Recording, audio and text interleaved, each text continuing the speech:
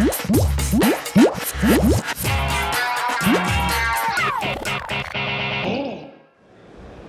this is Amy Lewis with PopUpTechTalks. I'm here with John Troyer. Can you introduce yourself? Hi, I'm John Troyer. I am the Chief Reckoner for Tech Reckoning. All right, tell me what that means. Well, I have a little newsletter called the Tech Reckoning Dispatch, and we also work with other vendors in the tech space with this new program called the Influence Marketing Council, which helps them work with community, work with influencers, work with technical evangelists. Excellent. So this is your first DockerCon. What do you think? I'm actually impressed with the energy here. We're at a real transition point in where IT is going, where IT has been. I see a lot of people here that are enterprisey as well as developer-y. I think Docker has really kind of still bottled some special sauce about usability and about functionality.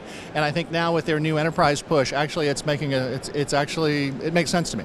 Do you feel like they are bridging the community in some way? Is that why we see this kind of crossroads between communities we've seen in other places and work we've seen done different ways?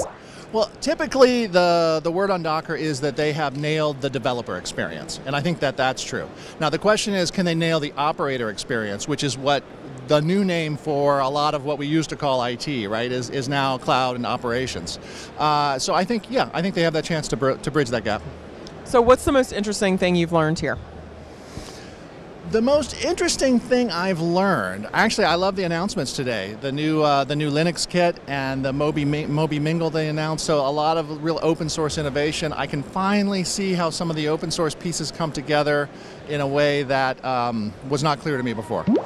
So if you're looking into your crystal ball, I always love, what do you see coming in the future? I don't know that people saw the energy that DockerCon and Docker would bring coming. What do you think you see in the future?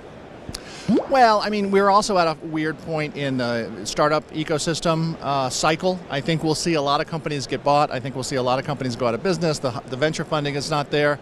The infrastructure funding is holding steady. So, I mean, I still think technology drives innovation. Technology is driving business transformation. So there's going to be activity.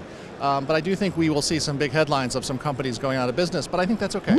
It's okay. We'll be around next year and the year after that.